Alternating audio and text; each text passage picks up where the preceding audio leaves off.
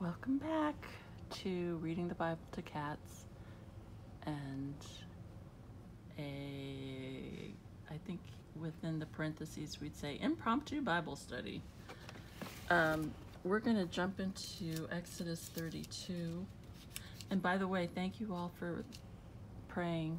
I appreciate the prayers. I'm going to read from this Bible. From this Bible. It's the Archaeological Study Bible, New International Version. Here, I'll pan to it. Ta-da! And we're going to turn to Exodus 32, and here's a picture.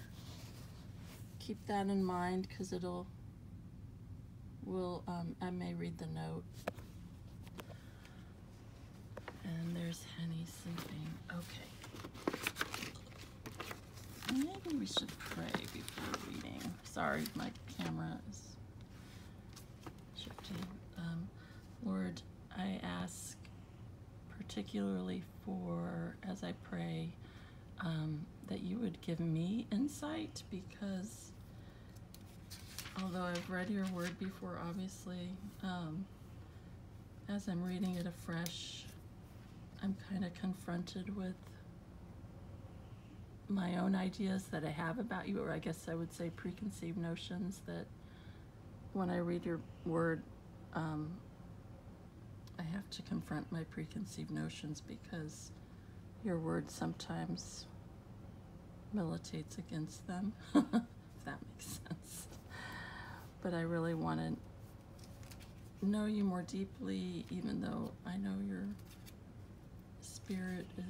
Holy Spirit is in me, but I ask that your Holy Spirit would give me wisdom and insight, and also that you would, anybody who's listening, that you would help them through your Spirit understand the truth of you. Okay, pray these things in Jesus' name, in Yeshua's name, amen. Okay, so we're going to read Exodus 32 and try to read part of Luke 22. When the people saw that Moses was so long in coming down from the mountain, they gathered around Aaron and said, "Come, make us gods who will go before us. As for this fellow Moses, who brought us up out of Egypt, we don't know what has happened to him." Aaron answered them, "Take off the gold earrings that your wives, your sons, and your daughters are wearing, and bring them to me." So all the people took off their earrings and brought them to Aaron. He took what they handed him and made it into an idol cast in the shape of a calf, fashioning it with a tool. Then they said, "These are your gods, O Israel, who brought you up out of Egypt." When Aaron saw this, he built an altar in front of the calf and announced, "Tomorrow there will be a festival to the Lord." So the next day the people rose early and sacrificed burnt offerings and presented fellowship offerings. Afterward they sat down to eat and drink and got up to indulge in revelry. Then the Lord said to Moses, "Go down, because your people, whom you brought up out of Egypt, have become corrupt. They have been quick to turn away from what I commanded them and have made themselves an idol, cast in the shape of a calf. They have bowed down to it and sacrificed to it and have said, 'These are your gods, O Israel, who brought you up out of Egypt.' I have seen these people," the Lord said to Moses, "and they are a stiff-necked people. Now leave me alone so that my anger may burn against them and that I may destroy them. Then I will make you into a great nation." But Moses sought the favor of the Lord his God. "O Lord," he said, "why should your anger burn against your people, whom you brought out of Egypt with great power and a mighty hand? Why should the Egyptians say, 'It was with evil intent that he brought them out, to kill them in the mountains and to wipe them off the face of the earth'? Turn from your fierce anger, relent, and do not bring disaster on your people. Remember your servants Abraham, Isaac, and Israel, to whom you swore by your own self, 'I will make your descendants as numerous as the stars in the sky and I will give your descendants all this land I promised them, and it will be their inheritance forever. Then the Lord relented and did not bring on his people the disaster he had threatened. Moses turned and went down the mountain with the 2 tablets of the testimony in his hands. They were inscribed on both sides, front and back. The tablets were the work of God.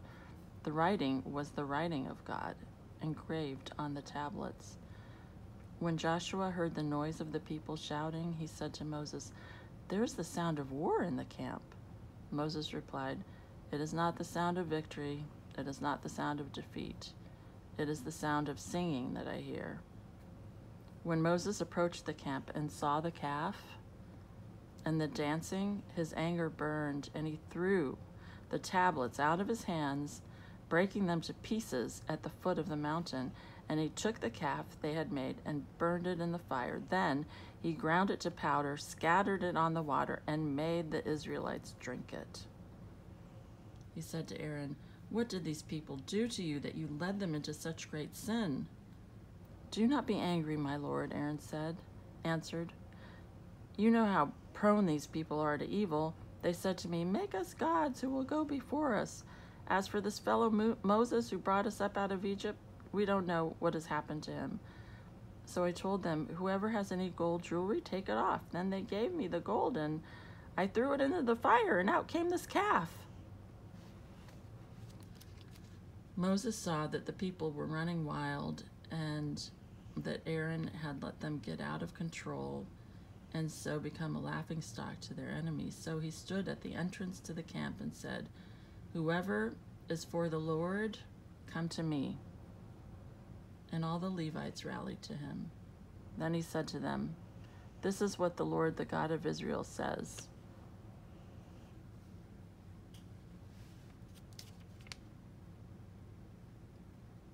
Each man strap a sword to his side, go back and forth through the camp from one end to the other, each killing his brother and friend and neighbor."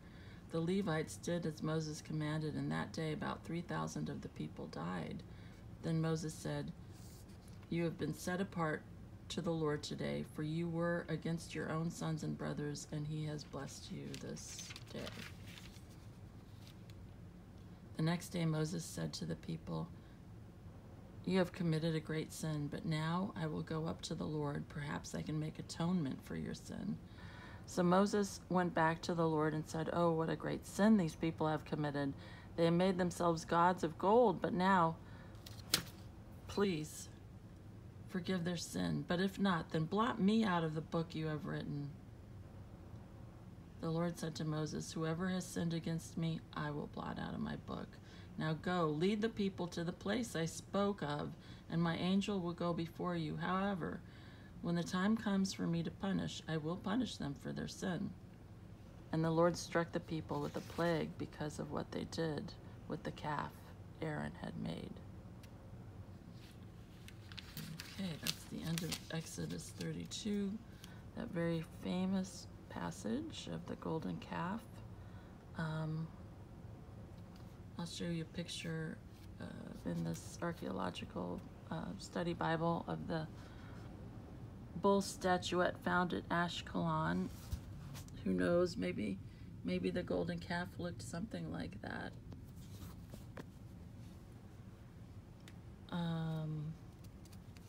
I'll just read a little bit of this note. It says, sorry, there's a little mosquito buzzing around me that I'm trying to slap. And my battery's about to die, so I have to be quick. In art and legend, this is not the Bible, it's a study note. In art and legends, gods were frequently represented by animals thought to symbolize the attributes of a particular deity. In the overall religious experience of the ancient Near East, for example, bulls and bull calves were associated with strength, virility, and kingship. The bull was regarded as the earthly form or representation of the heavenly god, embodying physical strength and the procreative power found in nature. Several religious cults in Egypt, that of Apis being the most prominent, worshiped the bull and calf. Deification of a live sacred bull was initiated during the first Egyptian dynasty and continued throughout ancient Egypt's long history. Bull cults of the Nile Delta, which existed at the same time and location as the Israelite sojourn in Egypt, were dedicated to Horus, the god of heaven. And then it mentions that the Canaanites also venerated bulls, and yeah, so that's the historical context of why they wanted a calf. They got impatient, but you know, I'll just read Exodus 32, and then I'll read Luke 22 probably tomorrow because my battery is dying. But this was a very heavy chapter, and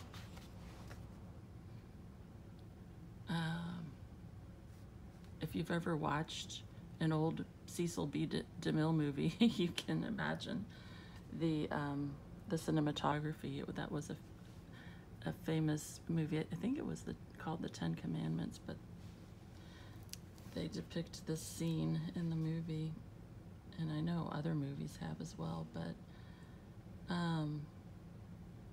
yeah, it's kind of a difficult passage.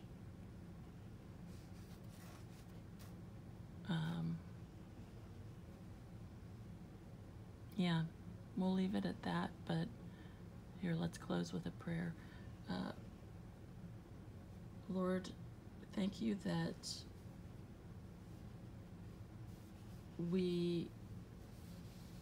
thank you for your first covenant and for the Torah, for the Hebrew scriptures, for how you revealed yourself through history. And we thank you for the new covenant through the Messiah, through Jesus, so that through him and your Spirit sent to us and given to us, we then become the temple, your temple. What a great honor. So help me as I journey through your Bible, and as anyone else comes along with me and journeys with me, help us to understand.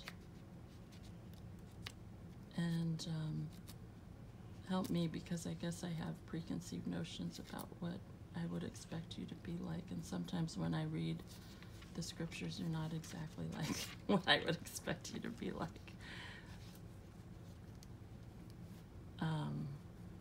Especially like when you became angry with the people, which makes sense.